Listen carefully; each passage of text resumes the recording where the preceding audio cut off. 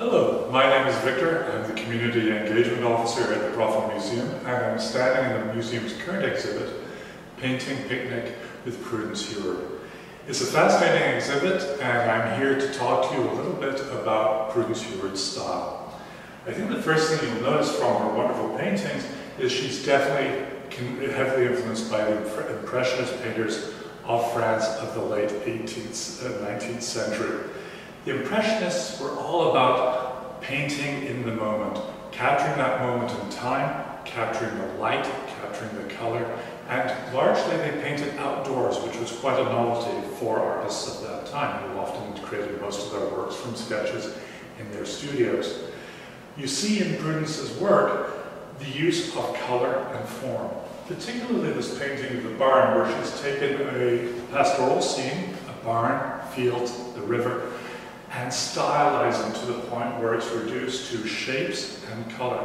Very much in the style of her contemporaries in the group of seven, heavily influenced by A.Y. Jackson, who was her mentor. In this painting, for anyone who knows the work of Lauren Harris, you can certainly see his style incorporated into her work.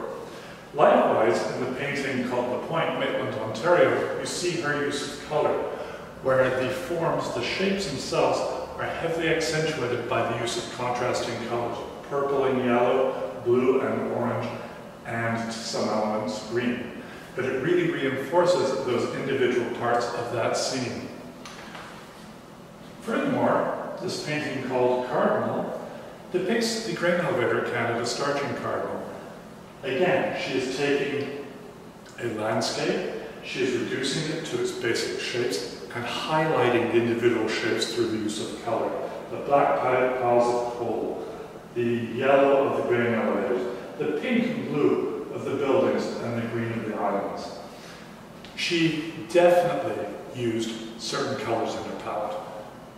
Blues, greens, pinks, and browns were her main colors that she did incorporate into her work. And you can certainly see how she was considered one of the greatest female painters of her time, as was said by A.Y. Jackson many years ago.